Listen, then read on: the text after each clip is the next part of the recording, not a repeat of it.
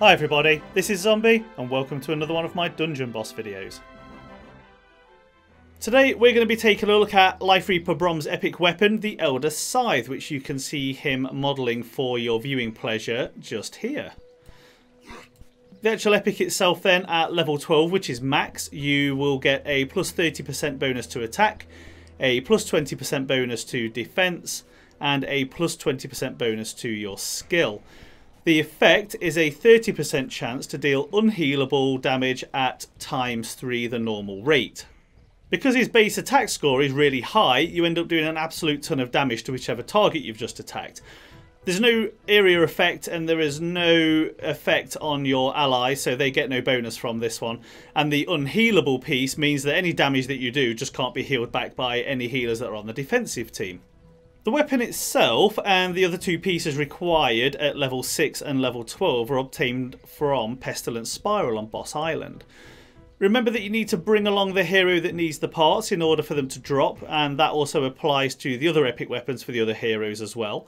And also remember that RNG plays a key factor in all of this, so don't expect the parts to drop on your first run necessarily.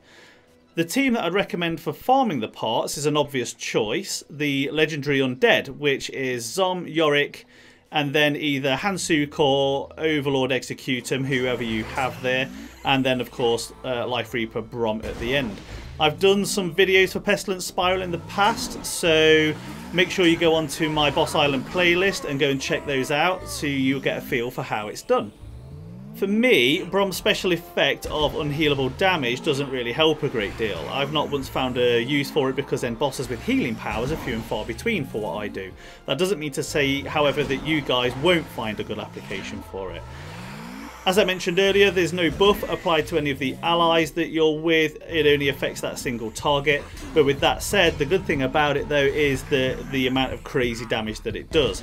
Because Brom's attack is naturally very high, as I mentioned, with that ×3 applied, it's actually quite ludicrous and can one-shot even the toughest bosses. Overall, I do think it's worth levelling Brom's epic up, as it has a place in the Legendary Undead team, but it should only be a medium priority as far as I'm concerned because its use is quite limited. That's all for now guys. Please do leave comments, questions or suggestions in the comments section below. I'll always try to answer. Remember to check out the rest of my YouTube channel for more Dungeon Boss videos, or search Zombie Dungeon Boss in Google or YouTube for more. Don't forget to subscribe, like and share. Thanks for watching and I'll see you next time.